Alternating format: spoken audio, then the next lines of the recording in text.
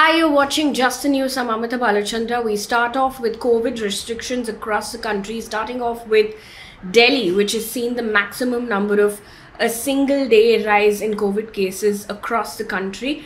Private offices are currently shut, and the Delhi government has asked people to work from home except the ones in exempted category. Till now, private offices were asked to call only 50% of their staff to the office. And these are the banks and offices in the exempted category: private banks, offices providing essential services, RBI regulated entities, NBFCs, microfinance institutions, offices of advocates, and courier services. These fall in the exempted category and are allowed to function. The DDMA, or the Delhi Disaster Management Authority, has also ordered restaurants to shut dine-in services, allowing only takeaway and home delivery services. Markets and malls, meanwhile, will function on an odd-even basis, as is being followed for the last 1 week. And the reason so many restrictions has come in Delhi is because it's reported 21,259 new COVID cases, and this is the highest across the country. It's a 10% increase from yesterday in the last 24 hours. The positivity rate has also gone up at 25.65%, which is the highest since the 5th of May. The city has also reported 23 deaths so far, which is also the highest in the last 8 months. The number of containment zones have also jumped to 17,629. Nearly 83,000 tests were conducted in the last 24 hours. Meanwhile, the Delhi Chief Minister, in an interview with ANI, has said, and I quote, "Don't worry, we will not impose a lockdown," end quote. Meanwhile, India has reported over 1.68 lakh new COVID cases and 277 deaths in the last 24 hours. The daily positivity rate stands at 10.64%. Active cases are now over 8 lakhs. Mumbai has reported 11,647 new COVID cases, and this is a good improvement from yesterday's cases, which was over 13,000 cases. In the last couple of days, we've seen Mumbai's fresh COVID cases above 20,000. That has come down to 11,647, which is a good thing. Kolkata has reported, and this is yesterday's number, the new number has not come in yet, 5,556 new COVID cases as of yesterday. According to the Union Ministry of Health, the Omicron tally has reached 4,461, with Maharashtra reporting the highest at 1,247, followed by Rajasthan and Delhi. In the meantime, 9.68 lakh people from 3 priority groups, the elderly with comorbidities, healthcare workers, and frontline workers, were administered the 3rd dose across the country on the first day of the rollout. We must point out Kerala's numbers here as well. Kerala has seen a massive jump in COVID cases. It's reported 9,066 cases and 19 deaths. The state has recorded 9,066 new COVID cases, 2,064 recoveries, and 19 deaths in the last 24 hours. Moving on now, the Haridwar district administration has put a complete ban on devotees taking holy dip in Ganga on Makar Sankranti, that will be celebrated on the 14th of January. Now, entry at Harkipori area has also been restricted, while a night curfew will be imposed from 10 p.m. to 6 a.m. on the 14th of January. Meanwhile, Dr. N.K. Arora, who is the chairman of COVID-19 working group of NTAGI, on Tuesday has said that Molnupiravir, which prevents hospitalization and ICU admissions, can be given to senior citizens, particularly those with comorbidities. However, according to an ANI report, he has said that it should not be given to people of the reproductive age. Last month, if you remember, the Indian drug regulator, Central Drugs Standard Control Organization, had approved the antiviral drug for restricted emergency use against coronavirus.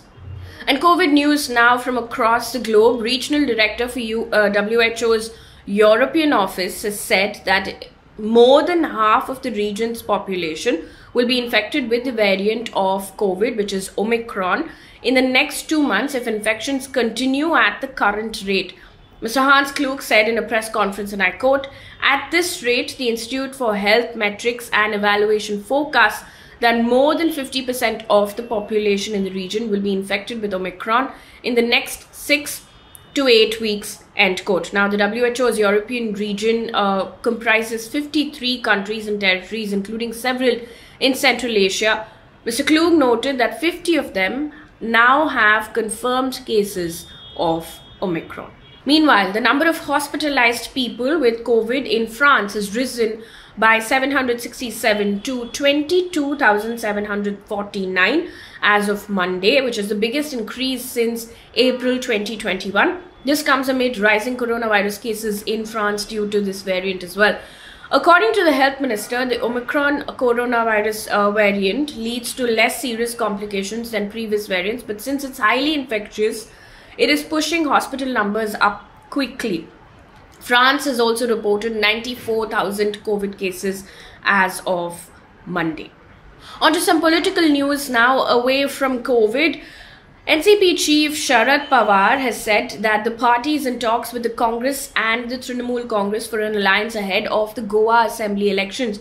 Now, at a press conference, he said, and I quote, "For Goa, discussions are underway between the Congress, the TMC and the NCP. At some seats where we wanted to contest, we have given that list to other two parties.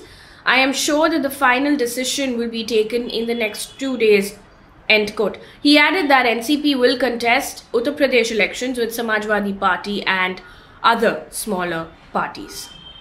Meanwhile, in Goa, 2 Goa BJP MLAs have quit the party ahead of the elections. Now, MLA Praveen Zante has quit the ruling party hours after Goa Minister Michelle Lobo quit the BJP, saying it is, and I quote, "no longer a party for the common man," end quote.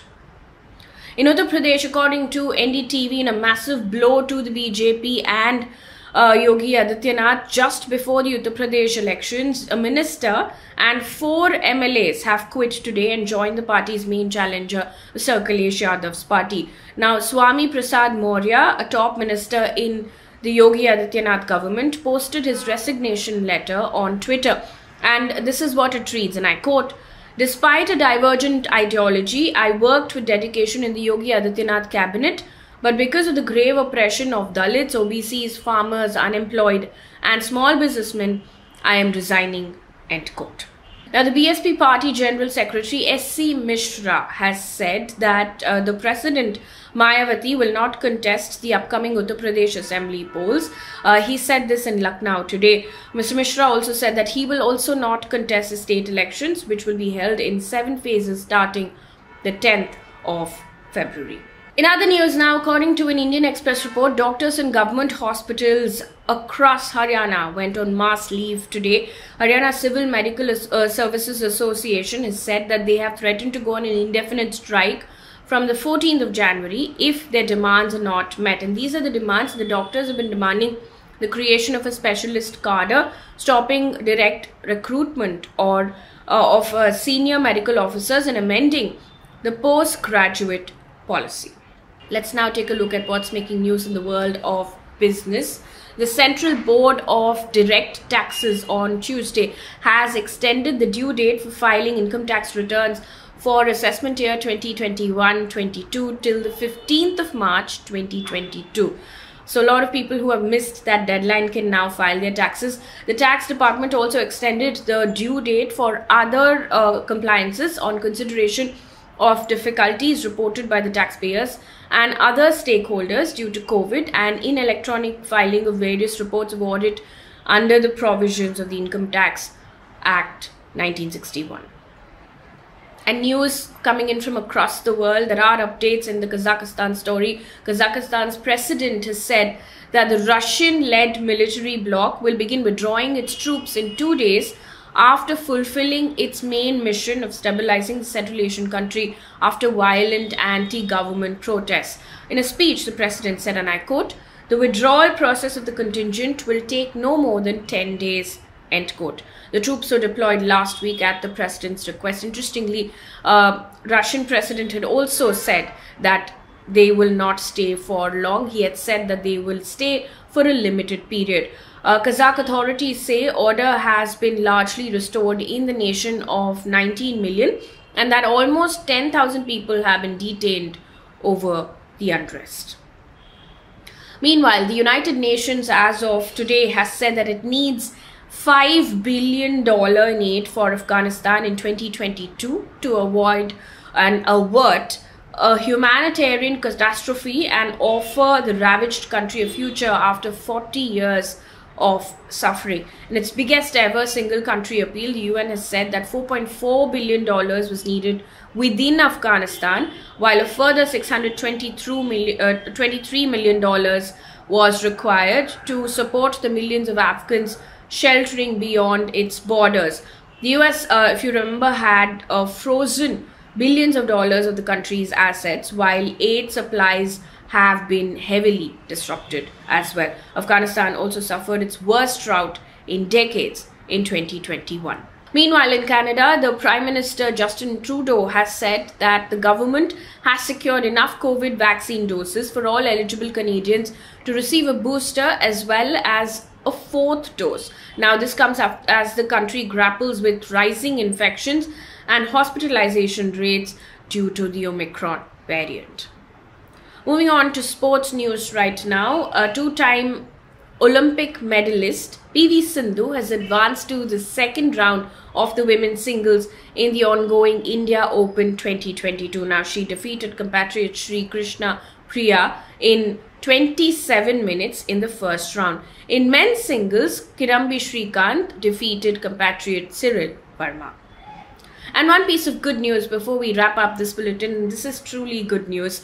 Poet and activist Maya Angelou has become the first black woman to appear on the US quarter in a new version of the coin unveiled by the US Mint on Monday. According to a press release by the agency, the US Mint has begun shipping the first coins with Angelou's likeness on the American quarter, a 25-cent piece. Now, Angelou, who rose to prominence with her first autobiographical work, I Know Why the Caged Bird Sings, in 1969, will also be the first figure commemorated through the American Women Quarters program, which was signed into law in January 2021. Well, that brings us to the end of this bulletin. Thank you so much for watching. If you want us to pick up any news stories that you think we may have missed, please mention in the comment below. Good night.